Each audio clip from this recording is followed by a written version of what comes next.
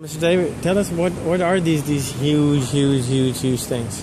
Never seen anything like this. Well, okay, this is the Apollo moon rocket called the Saturn V. It was developed here at Marshall Space Flight Center in Huntsville, and this is what the astronauts went to the moon on.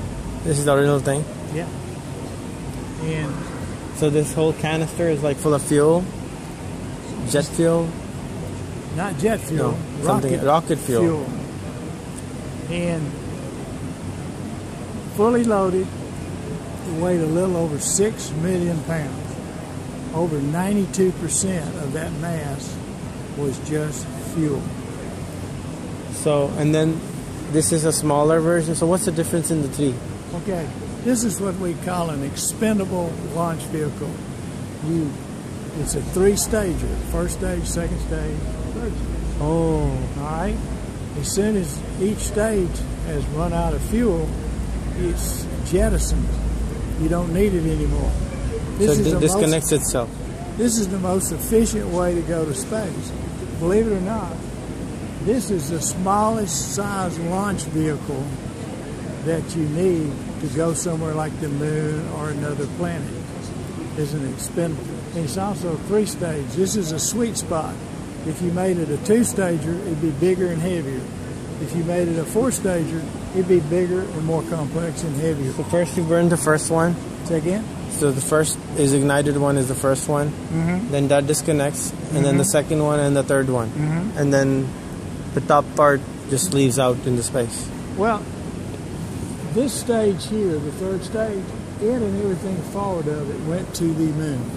This went to the moon. Mm-hmm. So how did we get it back? We didn't. We didn't. Is there another version? No. It's a replica. It's what did I say? It's expendable. It went into orbit around the sun. Well, so this particular one is a replica, or? No. This was a test bird. Test bird. That we developed first here at Marshall. It was a dynamic test vehicle bird that we shook. We could have made it into a flight bird, but it would have been a little heavier than the other flight units because we learned a lot. Okay, you determine by testing your structural margins. Okay, you don't carry an ounce that you don't need. So if you find in areas you have a robust structural margin, maybe more robust than you need, you get rid of some of the metal.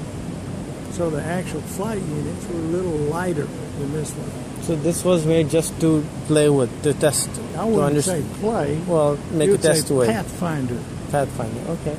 Well, I don't know the rocket scientist terminologies. I apologize for that. That's all right. And so these things never flew. No, anytime these aren't reusable. Once they have they're one-time use. So the first stage. If we use them, we wouldn't see them here. That's right. The first stage lifts the total stack to about an altitude of about 50, 60 miles, in which case it separates and falls off, and it impacts into the ocean.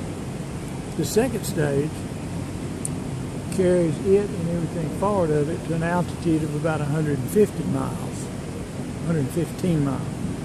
Okay? When it detaches, it literally burns up when it re-enters the atmosphere. The third stage and everything forward of it went to the moons. Now, the third stage simply flew by the moon and went into orbit around the sun. And probably burned itself. Yeah, it's just in orbit around the sun. Awesome. Just Thank you, like sir. the Earth's in orbit around the sun. Yeah. We don't burn up, do we? Well, I don't know. If you're near enough, I guess we would. I don't know. But we're not. Yeah. Okay. A couple of years ago, one of these S4Bs got in the right relationship to the Earth, and they spotted it with a telescope. So they saw this highly reflective white object, and they said, well, what the devil is that? And it got getting a little closer, and they turned some more powerful telescopes in its direction, and they said, it's an S4B stage from Apollo days.